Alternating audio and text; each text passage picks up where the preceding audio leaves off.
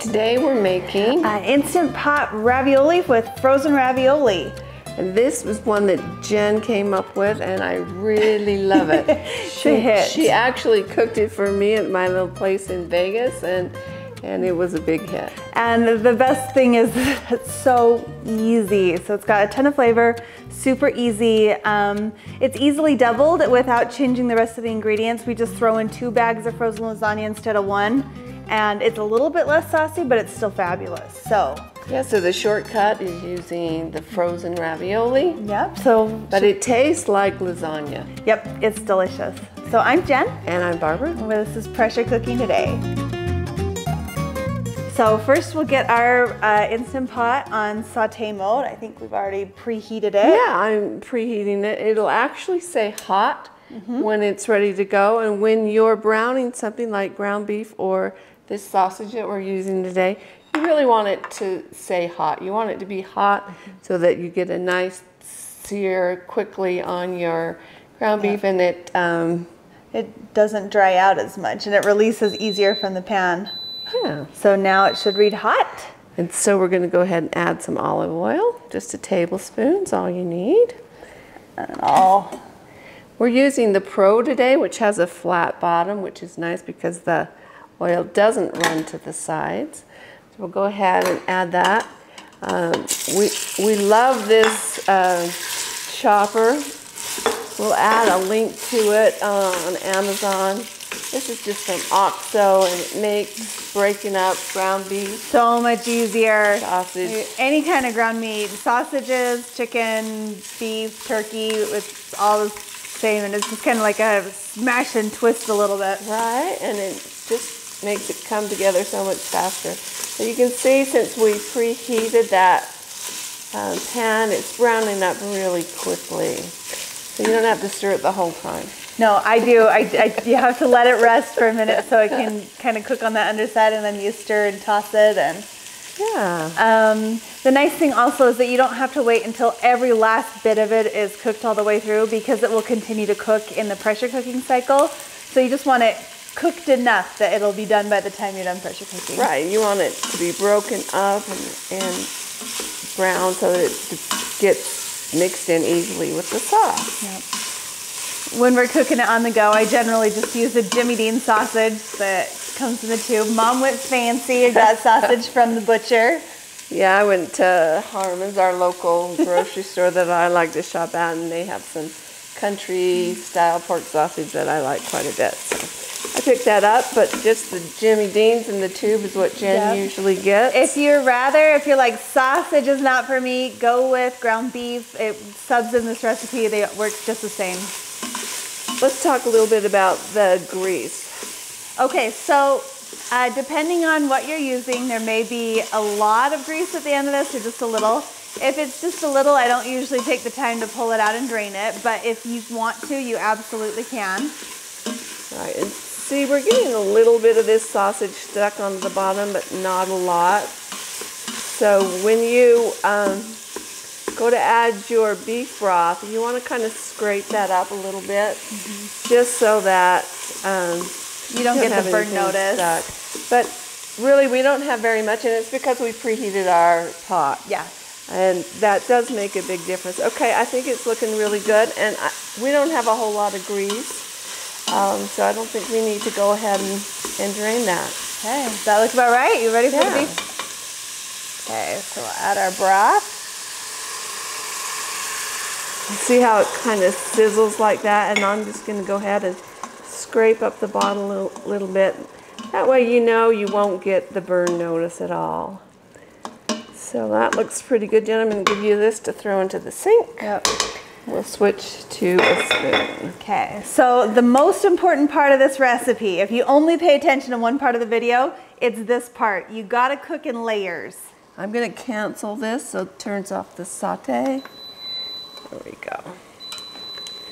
But you don't want to cook off all that beef broth. No, you need that to kind of Okay, so talk about the layers. So the tomato sauce, if it were right up against the bottom, would settle to the bottom and cause the burn notice. I'm going to add that. Go ahead and just get those last ones out. And you just want them in a nice kind of flat layer, about the same. And then we'll add our tomatoes. The fire roasted diced tomatoes. You can just buy at the supermarket. And put them in a flat layer, but you don't want to mix them with the ravioli.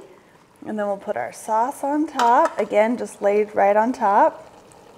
Just a little bit of tomato paste. It really ups the flavor. Adds a little sweetness. But again, like just keep it on the top, and then we'll sprinkle our spices over the top. And as this cooks, it'll get mixed in. So that's just onion powder, garlic powder, salt, oregano, and some basil. Yep. So now we lock our lid in place. Grab this. Make sure your ring's in place. Always double check your ring's in place. We'll lock it. All right, we're gonna do pressure cook. And just 2 minutes. And use a custom setting on this Pro. We want to do high, and we'll change it to 2 minutes and start.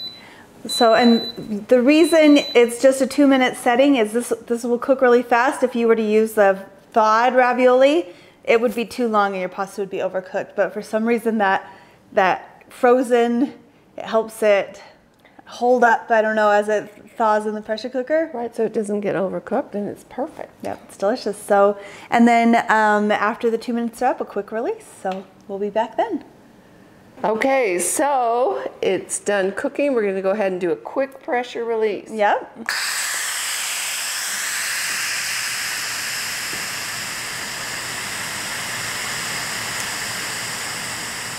So the pin dropped, and we can go ahead and open it.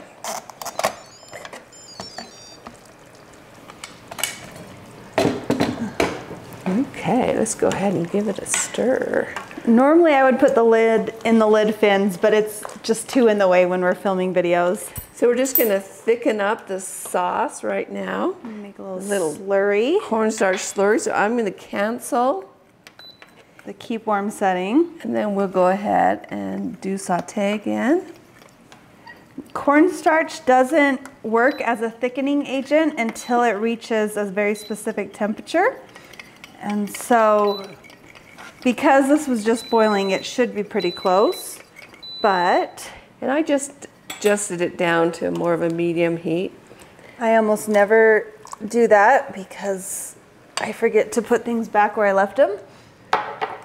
So see how thick that cornstarch thickened up? All right, now we get to add our cottage cheese. So in lasagna, oftentimes you use cottage cheese or ricotta, but you feel like... I think the cottage cheese is a little bit creamier and it melts a little bit better. Let me turn the saute down on that just a little bit. If you want to. I'm just gonna stir it fast. Okay. And then we put the spinach in to let it kind of wilt. Yeah, so just some baby spinach that I just roughly chopped up. I like littler pieces of the spinach, but you could use regular spinach. Just chop that up as well. Love the color that the spinach gives it. Just makes it look so fresh.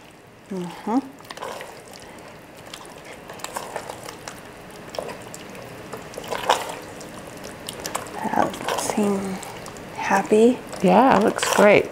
So it's 1/4 cup of heavy cream, just to add a little more richness. And it really makes a difference with like the mouthfeel. I know it sounds crazy, it's just such a small amount, but it really just is, I don't know, palatable? Is that the... And then it gives it such a pretty color too.